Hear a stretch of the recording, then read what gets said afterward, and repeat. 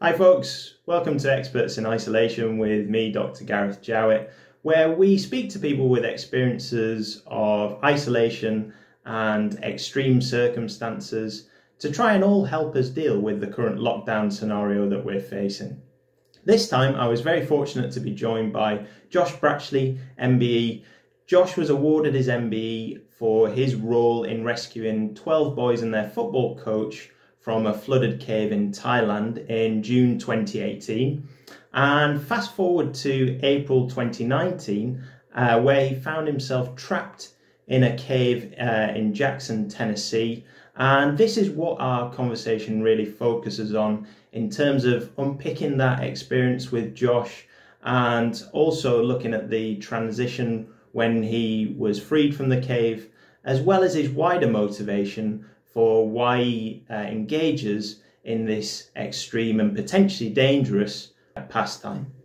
Josh, thanks very much for coming on. I guess if we could just start perhaps by you telling us a little bit more about what you do and the types of experiences you've had in terms of isolation or confined spaces, perhaps. Yeah, okay. So obviously you've already introduced me. My name's Josh. I do a few kind of strange hobbies: caving, cave diving, the two primary things that I do from a sort of hobby perspective. My job is also the kind of job that can take me to some fairly isolated places. So I work as a meteorologist for the Met Office.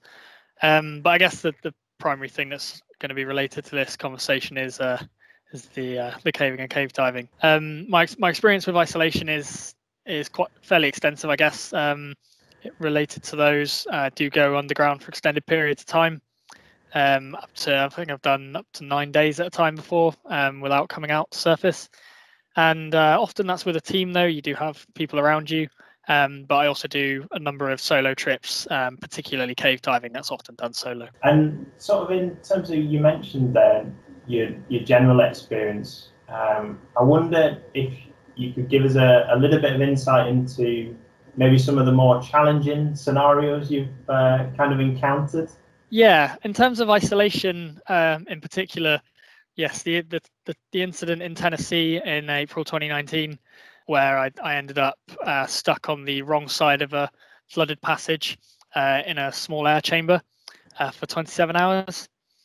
That was, as far as isolation goes, quite extreme.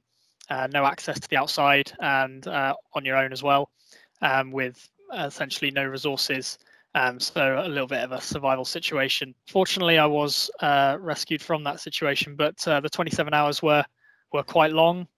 They certainly felt quite long. I had no real indicator of time apart from my dive computer, which I could look at to kind of check it, although I didn't really make a point of doing that too much because I was aware that it could be quite a while. Yeah, that's probably my main experience with extreme isolation on an unexpected level, where I wasn't entering the environment with the expectation to be isolated for a long period of time. In terms of that experience, Josh, how did it kind of come about? You know, at what point did you realize you were in trouble? So cave diving's got a lot of principles and a lot of rules that you need to abide by, hence the extensive training that cave divers undertake to safely do it as a hobby. One of those primary rules is maintain connection with the dive line, and for a variety of reasons, unfortunately, it does happen occasionally that divers do lose connection with that line with varying outcomes. So when that happens, that is a big problem and needs to be rectified, and there's a whole new set of risks and problems and hazards that kind of develop from losing connection with your dive line. Your dive line connects you to the surface at all times. It's your way out. If you imagine, like when you walk into a complex building, certain hospitals, for instance, they have painted lines on the floor, and you follow those lines to certain departments, etc. Essentially what your dive line is, you stick to that, and it'll, if you turn around and follow it back out, you'll get back to the exit. And losing connection with that is a big problem. So that was when I realized that things were not going to plan. And after that, it was just a series of attempts to analyze the situation and reassess it. And when it continued to not be ideal. Like the ideal situation would be I'd find the line again and I'd exit the cave. When that didn't happen, I then had to find other ways to not drown, basically. And one of those was to surface into a part of the cave that I knew to have airspace. Okay. And I guess upon doing that, what were your feelings at the time? Like, were you fairly calm in terms of having your training and your expertise in that scenario, or did the panic set in at that stage? There was no panic. When the dive line was lost, there was the immediate feeling of regret that happened, and then there was the immediate kind of the very obvious acknowledgement that I needed to find that line, and I became very focused. I then spent time trying to find that line. It's quite a high pressure situation when it's suddenly a little bit more out of your control. But I was aware that I needed to not let the situation overwhelm me, and that I needed to maintain my focus to either find that line, or if that was not fruitful, I'd need to start to think of other ways to try and solve the situation and reduce the risk to myself. So there was no panic, but there was definite heightened senses and definite focus on the task at hand. And as things continued and as time went on and finding the line didn't happen, I then had to start making my way to that airspace before essentially time ran out. Panicking certainly wouldn't have helped, but it was a situation where I became very aware and very focused. Yeah. And when you managed to make it to the airspace, obviously you're having to sit it out for a long period of time there. Were there any strategies that you kind of used to help you through that period? So firstly, a description of where I was. So I surfaced into airspace after the issues underwater. The airspace is pitch black. There's no connection to the outside. It was a reasonably large airspace in terms of bird's eye view down, quite a large spatial area, but the majority of it flooded, very little dry land. There was a mud bank at the far end of it, which was quite steep, which was quite a struggle to get out of the water. I had to remain in the water for a reasonable period. And I took one of my diving fins off to start digging at that mud slope to try and flatten it out so that I could get out of the water. I was quite aware that I could be in there for quite a long period of time, and I would need to remove myself from being immersed, because my body temperature would reduce quite fast if I stayed in the water. So I dug that little ledge, managed to get most of myself out of the water. It was just my legs that remained in there, and over the next few hours I did make that ledge a bit bigger, so it's just the bottom half of my legs in there. I also took off the diving equipment and put it underneath me to insulate myself from the cold wet mud, because I had a dry suit on. Unfortunately, I inflated that to a reasonable degree before removing all the dive kit and putting it underneath, so that I had the insulating air around me and an insulating layer between me and the mud, which allowed my body temperature to stay as high as possible, so that I wasn't basically useless and hypothermic in the event that someone found me after an extended period of time. That did work. When I was found 27 hours later, I wasn't particularly hypothermic. I still had my senses. I was still able to dive myself out, because I also left myself enough gas to be able to exit the cave. I did go back into the water a few times to try and find my way out from the air bell to see if the visibility were clear. After an hour or so, or half an hour or so, at varying intervals, where I'd go back in, see if the visibility was better, and see if I could locate that dive line. But the visibility didn't improve much over the first few hours of me being trapped in that air bell. For a variety of reasons, including other divers in the water, there was just this situation where the visibility didn't improve, and that wasn't going to work for me. So in the end, I realized that I needed to still save enough gas to be able to get out under my own steam. So I then sat in the air bell. So the first few hours were kind of taken up with digging that ledge, kind of sorting out the little survival kind of techniques, I guess. All the little things. So one, keep me busy. Two, keep me warm by constantly moving. Digging a ledge does warm you up, and then you can keep that heat by insulating yourself. And then obviously diving in and out did use up a bit of time as well. Not that was the primary purpose of it, but it had that effect. Afterwards, it was just, trying to keep busy. I don't know if you've ever been stuck like in a situation where there is literally nothing to do. But if you imagine just being in your living room, your floor is lava, and you're sat on your coffee table, and all the walls are blank, and there's nothing to look at, and there's just dripping noise. That's the kind of sensory deprivation. There's not much to do or see. Nothing tends to move down there. You can just hear the odd drip. So a little bit of trying to keep your senses, keep yourself sane. I turn my light on every now and again to refocus my eyes. Just kind of be able to make sense of the environment around me before closing my eye, before turning my light off again. And a little bit of singing.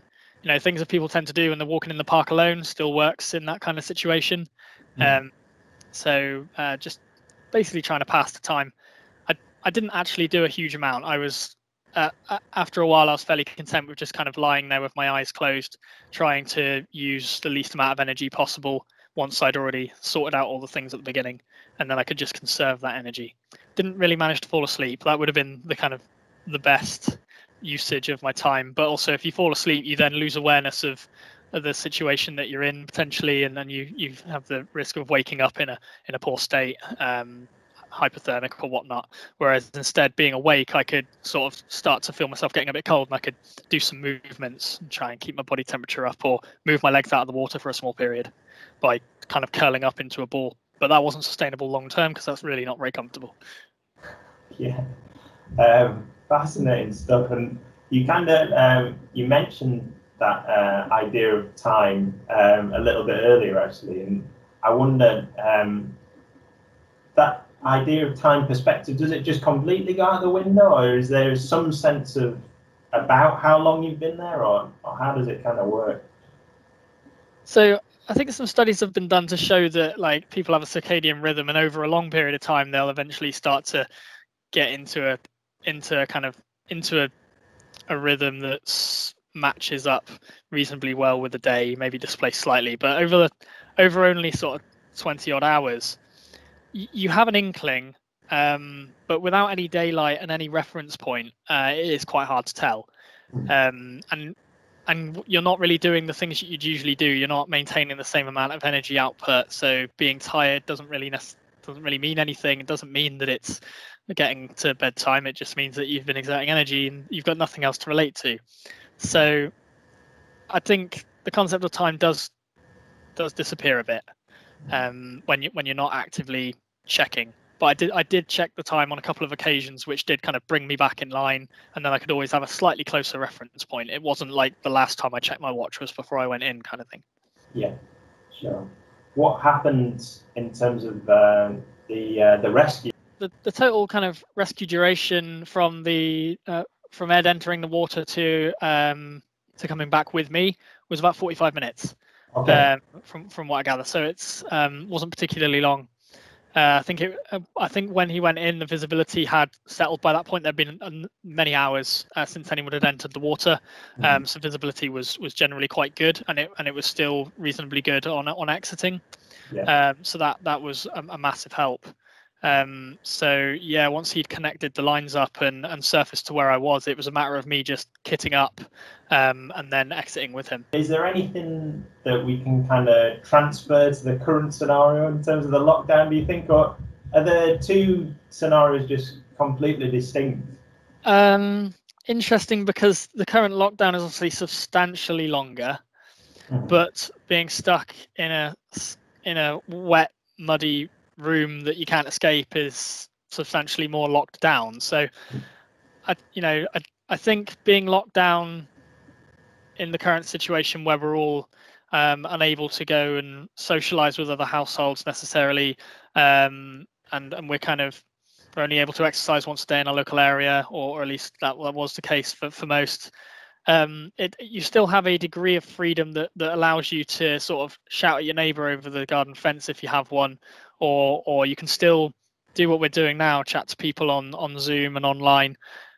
So we've not all most of us haven't completely lost the ability to talk to others and to socialize, unless you don't have those kind of social circles, which I'm aware that there are a large number of people also that don't have that, and lockdown will be substantially harder for them.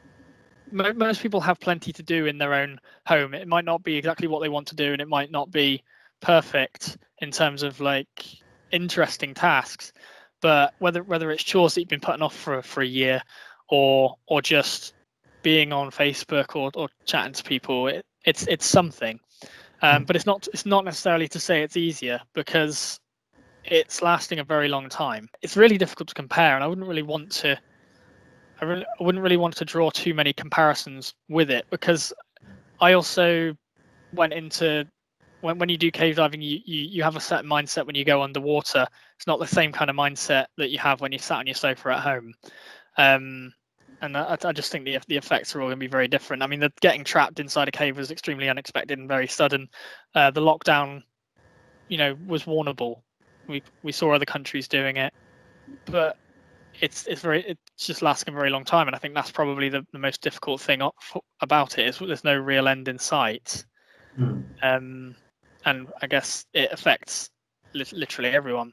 Yeah. Do you feel as though your experiences as a caver in any way have helped you kind of through the current circumstances we're living in?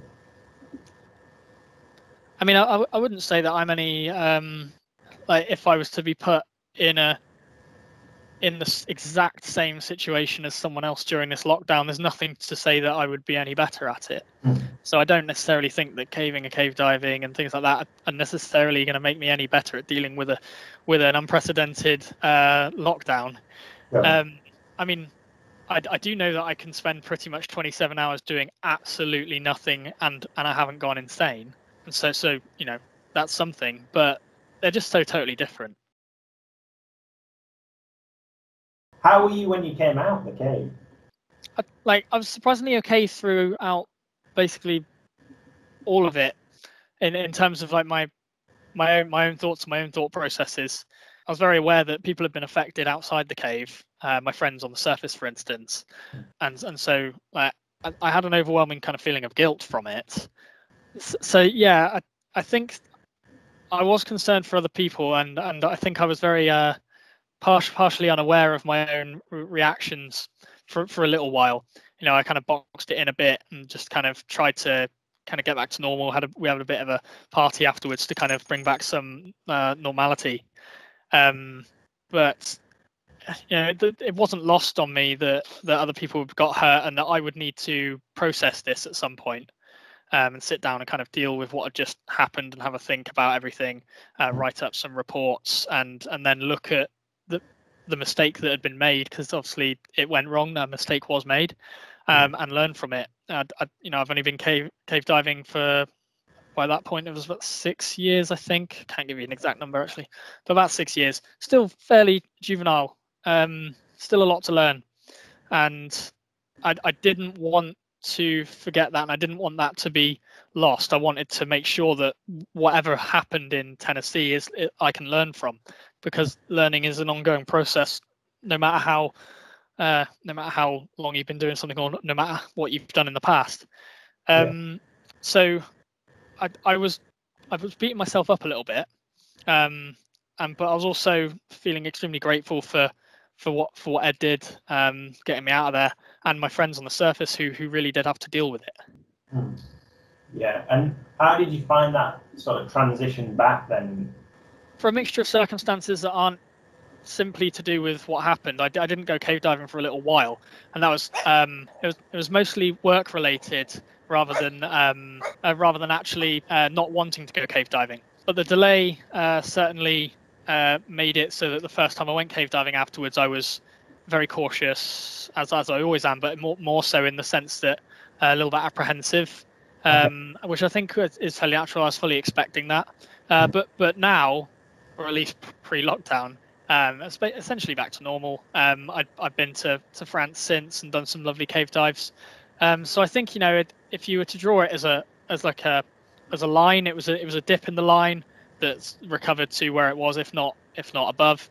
I think above simply from the fact that it's a learning process, and I have learned from it, and I've looked over everything that happened and chatted to the people involved and the other divers involved.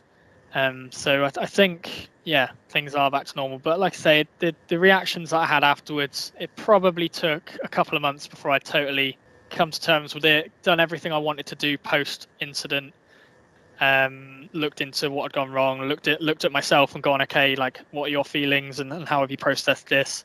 Do you need to talk to the others involved, and sort of looking at whether I dealt with it appropriately immediately after the incident, or whether I only kind of figured out the correct way to deal with it afterwards. But I don't think that's particularly unusual, and I think it was just important that I did that, and I looked at the situation from an outside perspective, when it wasn't immediately post-incident, when things had settled a little bit. Outside of Tennessee, doing sort of long periods underground, cave diving expedition to Mexico in 2018. That was the one where we spent 9 days underground, with just a few of us in the team, cave diving through multiple underwater sections to get to the far end of a cave to then look at pushing the end of it. Right. It's a long time to spend without seeing daylight, without seeing sunlight, and living off of essentially the same powder mix for dinner every day. You know, it's you know, in terms of life's little amenities, quite mundane, but what keeps you going there is the goal that you have, the kind of mission that you're on. You have aims, you have objectives, and you stick to them, you focus on them, and it keeps you amused. You have your ups and downs.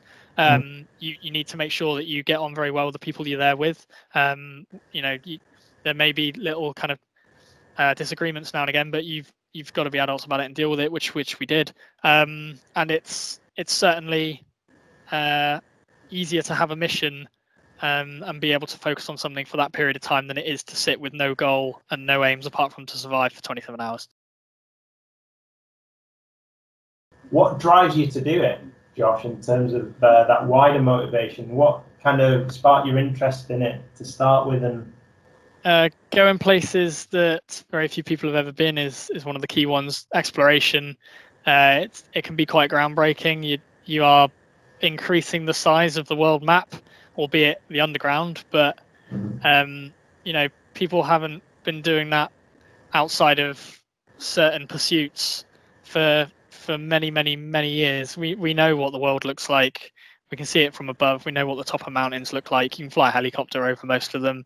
The only way you get to see what's beyond the limit that's currently established in a cave is to get yourself to that limit and push beyond it. And there's no other way yet. Yeah. So that's where the excitement comes from.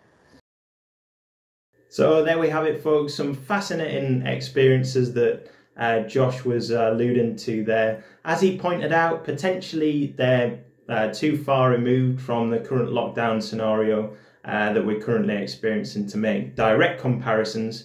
But I'm sure you'll agree there's some nice extended metaphors there in terms of things like us all feeling as though we might have lost our dive line, given that the different way in which we're having to live and come to terms with the very different circumstances that we're facing at the moment. My thanks to Josh for giving up his time and being so candid with those experiences. If you've enjoyed the video, by all means check out the other videos in the series, and otherwise stay safe, stay well. See you soon, folks. Bye bye.